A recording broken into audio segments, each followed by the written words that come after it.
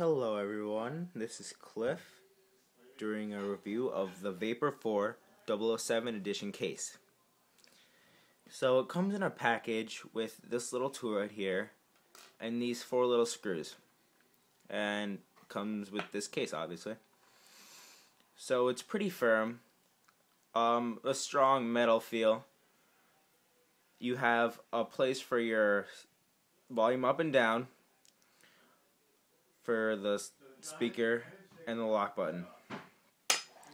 On this side you have a slot for the disc. So I'll put it on and I'll be right back. As you guys can see, I put the case on and it fits pretty well around the edges. There's no like holes between the phone and the case. It fits well, and it comes over the screen just a little bit so that if you drop it on its face, if the ground is flat, it won't like scratch the screen or anything. The case fits on with 2 screws at the top and 2 screws at the bottom, and it comes with this little screwing device here. It's really easy to put on and stuff. So let's go around the phone. So we'll start at the top. With this port right here, I found it really upsetting because I have Beats and the Beat cable will not fit in that little hole. But that's alright, I'll just use the ones that Apple gave me with the phone.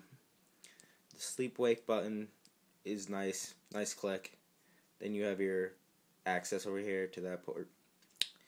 What I found really upsetting about this is that I have old charger cables and they just won't fit in that little hole. I have to use the more recent one that you get with the iPhone.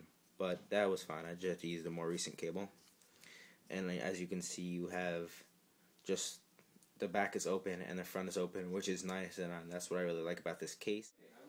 This is my service that I have before putting the case on, and as you can see, I have no service now that I put the case on. I know I didn't really have service in the first place, pretty good service, but now I just have no service.